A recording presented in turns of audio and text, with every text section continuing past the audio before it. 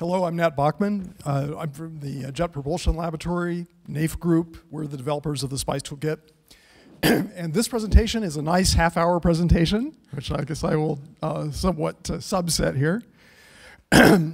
If you are interested in learning more about this, please contact us. The NAIF website URL is right here, and from the website you can get all our contact information.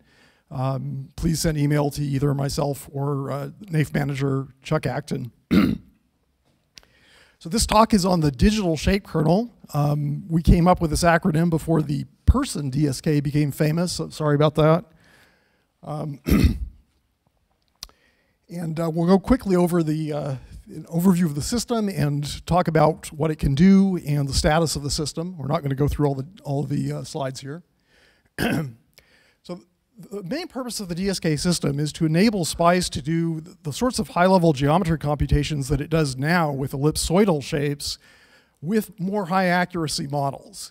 It's also a format for transmission and archival of surface shape data. And the system consists of SPICE software, DSK file format specifications, and documentation. There are two principal types of data that it can accommodate: digital elevation models and tessellated plate models. And it supplements the existing triaxial shape representations. Okay, everyone's familiar with tessellated plate models. One of their main characteristics is that they can represent shapes that are not spherically parameterizable. In other words, for a given direction emanating from the origin, there can be multiple surface points. And in fact, in the DSK system, there are very weak requirements on what kind of shapes can be accommodated. These shapes need not even be connected. The only requirement is that for every plate in the model, there's an outward surface normal direction defined. DEMs, everyone's familiar with. And in N66, the next version of the SPICE toolkit, we plan to include support for the tessellated plate model aspect of the DSK system. We expect that the DEM portion will follow in the next version. Okay, so I'm going to skip right ahead to kinds of computations that can be done with the DSK system. Plate model surface intercept. This is something that's done by the SPICE subroutine SynSept. If you're a SPICE user, you're familiar with that routine. And so we're simply going to augment that routine so it can perform the same computations with an arbitrary shape.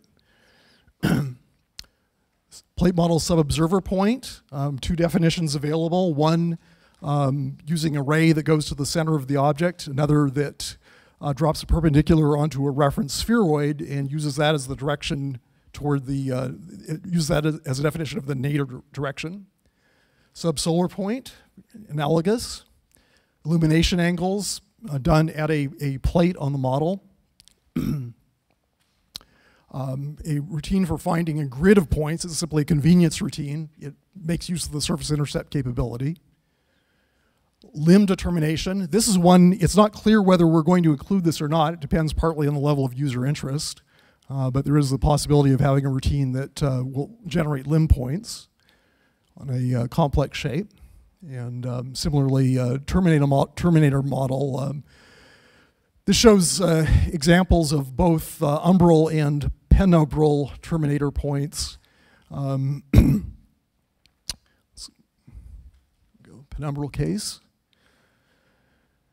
Here's an example of how SynSept would be used to find a ray surface intercept with a shape model.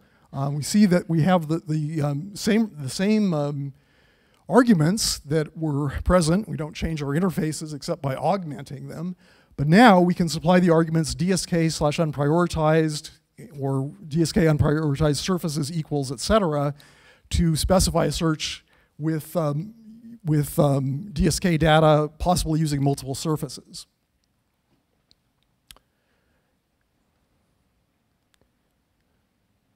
Okay.